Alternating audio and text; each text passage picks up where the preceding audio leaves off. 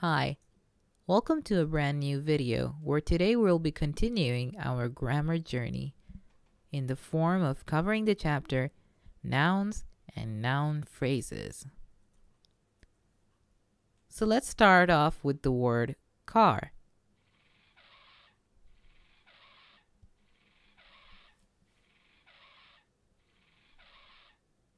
As you can see, the word car has just been expanded by adding on further description before and after it.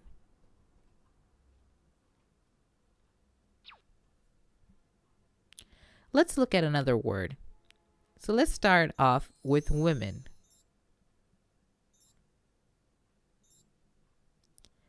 And there you have it again.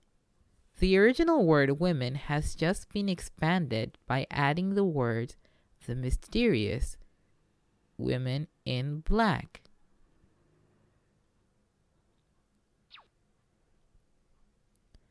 So this additional information enriches our sentence, our clause, and the original noun women.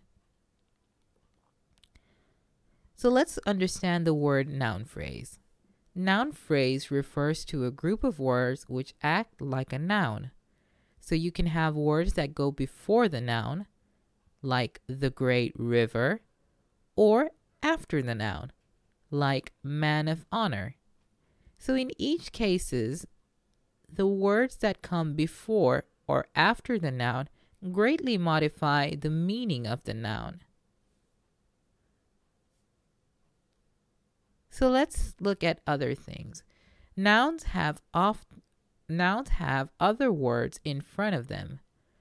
These are called determiners. A, and, the, that, my, your. Each of these determiners either refer or quantify a noun. Now, when we're talking about referring, we're talking about who in particular we're trying to refer to. When we're talking about quantifying, we're talking about how much or how many of that noun. We also can have adjectives in the form of noun phrases. We can have little, blue, silly come before or after the noun. We can also use words to expand our noun, such as we can use verbs, such as a buzzing bee. Nouns act like adjectives too. So you can use the lemonade bottle.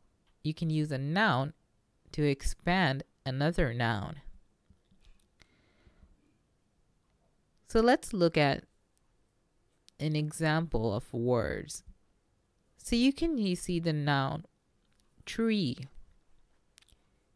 music, fire, telephone, and book. So you can use words before the noun and make them more enriched, providing more information. Like you can give the loud music, blazing fire. Similarly, you can add words before the noun to make it more, to modify its meaning. So words can also go after a noun to modify its meaning, such as the kiss of death. Let's look at a passage and notice the differences made by noun phrases. The girl with red hair was afraid of flying. She was determined to overcome this fear. Her aunt in America had invited her to stay, and she wanted to go. Fears like this can be overcome, she decided.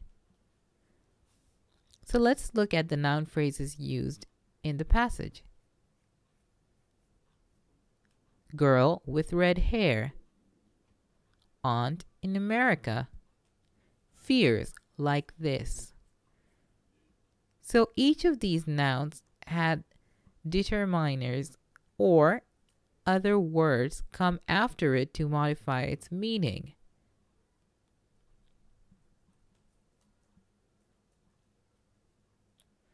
So noun phrases can also be used to enrich writing. Let's look at the passage below. You have nouns highlighted, and see if you can modify them and improve the passage. The teacher raised his eyes and looked at the class. He held up the paper. Which student has done this work? It's mine, said a voice.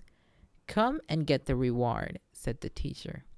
Now, you can pause this video and take 5 minutes to modify this passage by adding words before or after the highlighted noun. So now I expect you to be done with your own versions. Let's compare it to 2 other versions that I can provide. The demon-like teacher raised his bloodshot eyes and looked at the class of terrified children. He held up the crumpled and torn paper. Which miserable student has done this so-called work? It's mine, said a tiny trembling voice. Come and get the reward you deserve, said the teacher with malice in his voice. Let's look at another version. The laughing teacher raised his eyes and looked at the puzzled class. He held up the paper he'd been reading. Which quick-witted student has done this hilarious work on my life as a whoopee cushion? It's mine, said a voice from under a table.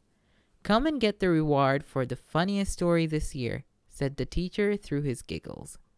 Notice the differences between the 2 passages by the careful selection of words that went before the noun or after the noun. The first passage clearly had a darker undertone, while the second passage had a more brighter spark to it. As you can see, noun phrases and how you construct them can very much determine how your work is presented or the light in which it's presented. So you need to know when enough is enough. Sometimes writing too much is not beneficial. So let's look at the passage. The tall, imposing, and really rather massive monument was made from cool white marble with lots of little itsy-bitsy infinitesimal flecks of emerald green running all the way through it. The girl gasped as she looked up at the absolutely huge, thick, chunky pillars, utterly and thoroughly amazed by its simplicity. The description contains too many adjectives. Now let's read another version and discuss why it might be more effective. The tall, imposing monument was made from cool white marble with little flecks of emerald green running through it. The girl gasped as she looked up at the thick pillars, amazed by its simplicity. Sometimes less is more. Thus, be aware of using noun phrases in your own writing and also in the writing of others. Make sure that you use it to enrich your writing, but sometimes using too much can also